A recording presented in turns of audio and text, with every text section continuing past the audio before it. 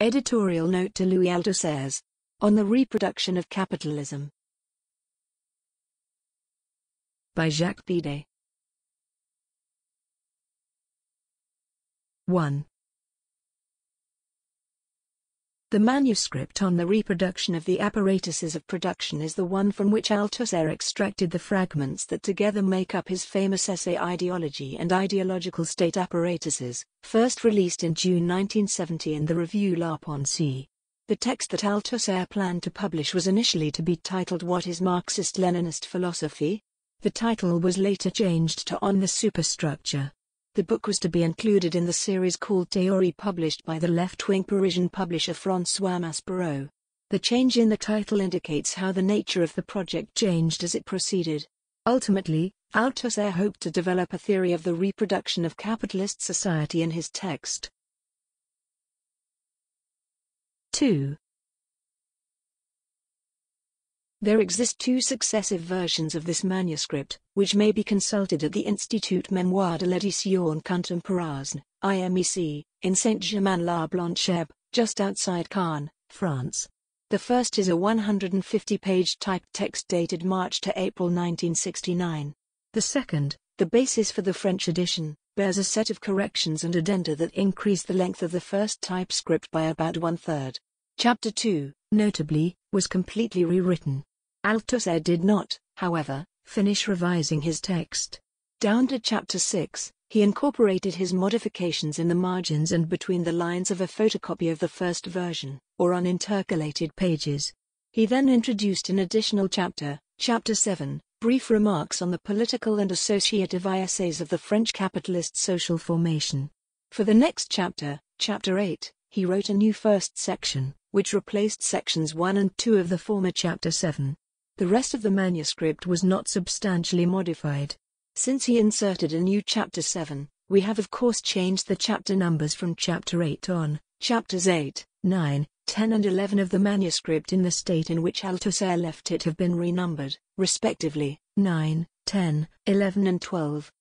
Plainly, Althusser never made all the revisions to the manuscript that he originally intended to. However, aside from indispensable emendations of obvious grammatical mistakes, missing words, and inexact textual references, of all of which there are, to be honest, quite a few, we have scrupulously respected his text, retaining even the imperfections due to the fact that it was left unfinished. We have also respected the text's graphic particularities, notably the abundant recourse to capitalization, which, as a rule, sets off terms used in a technical sense. 3. The piece that Althusser published in La Pensée lies somewhere between the two manuscript versions, while partially overlapping with the second version. It does not incorporate all the modifications made to the second manuscript version, which would thus appear to have been revised after the Pensée piece appeared. On the other hand, it is marked by stylistic improvements, significant omissions, of historical references and political allusions, and, above all, modifications of which there is no trace in the manuscript, notably to Section 3 of Chapter 6 and Sections 1 and 7 of Chapter 12. The most important point, however, and the justification for the present publication, is the fragmentary nature of the Pensée piece in comparison with the text from which it was extracted, which comprises the immediate context for interpreting it. The extract Althusser published in 1970 reproduces only Chapters 3, 4, and 9 of the manuscript in their entirety, and parts of only 2 more, Chapters 6 and 12.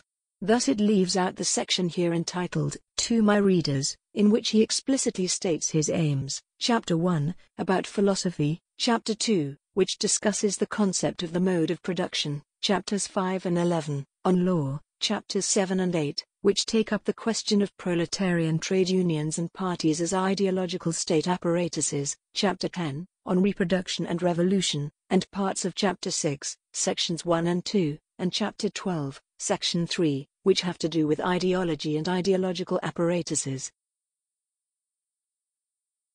4. It should be noted that the projected book's second volume, which Althusser announces on the very first page of his note, To My Readers, and again at the end of the manuscript, remained a project, it was never written. 5. The present volume, for which we have chosen the title Sur la Reproduction, contains the second version of the manuscript in its entirety.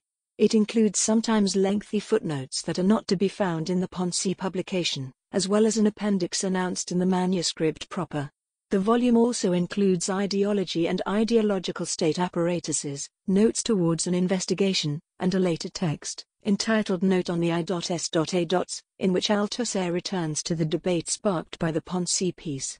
Dated December 1976, the note was first published in French in the 1995 first edition of Sur la Reproduction. It had been previously issued in German and Spanish collections of Althusser's writings. 6. Althusser's manuscript may be profitably compared with other of his texts of the period, likewise marked by the intense theoretical and political turbulence of the day. There is, first, Philosophy as a Revolutionary Weapon, an interview that he gave l'Unità in February 1968, and second, How to Read Marx's Capital, which appeared in L'Humanité on the 21st of March 1969. This is an extract from a longer manuscript, also available at the IMAC, on the basis of which Althusser once planned to write a book entitled A Revolutionary Science. Third, there is Marxism and Class Struggle, dated January 1970, a text that served as the preface to Martha Harnecker's Los Conceptos Elementales del Materialismo Histórico, 1971. All three texts were collected in Positions. 7. It should also be pointed out that Althusser was, at the time, working closely with a group of graduates of the École Normale Supérieure in Paris, notably Etienne Balibar, Pierre Macherey, Michel Taut, Christian Bourdelot, and Roger Establit. They were collaborating on a project on the French school system, in which René Balibar also took part, that is mentioned at several points in the manuscript. As Althusser saw it, the conclusions he reached in this text, which he transmitted to the group in the form of propositions, represented, in some sense, a theorization of their research. That research was supposed to issue in a collective book, of which there exist very substantial drafts by, notably, Etienne Balibar and Pierre Macherey, that are available at the IMAC. The group eventually disintegrated and the projected book was never finished.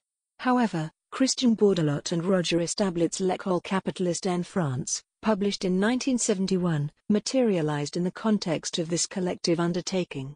Althusser attentively followed the writing of the planned book and contemplated contributing a preface to it. The subject of reproduction was, at the time, at the center of debates in the critical sociology of Marxist inspiration. In the 1960s, Althusser had invited Pierre Bourdieu and Jean-Claude Passeron, who published La Reproduction in 1971, to participate in seminars at the École Normale Supérieure. Their approach was thus familiar to his students and collaborators, who envisaged, precisely, working out an alternative formulation in phase with the Althusserian problematic. The work of other writers with whom Althusser kept up a correspondence, see his Letters of the Period, also available at the IMAC, likewise belongs to this context. Their names appear in Sur la Reproduction. Let us single out those of Emmanuel Duray, Nikos Poulantzas, and Charles Bettelheim. 8. I thank François Baudet and Olivier Courpit, the head of the IMAC, who authorized publication of this manuscript by the Presses Universitaires de France in the series Actuel Marx Confrontation. My special thanks go to François Mathuron, responsible for the Fonds Louis Althusser and the editor of Althusser's Écrits philosophiques et politiques, 1994, who attentively followed my work and provided me very helpful advice. I also thank Sonia Feltes, who vigilantly decrypted Althusser's manuscripts and prepared them for publication.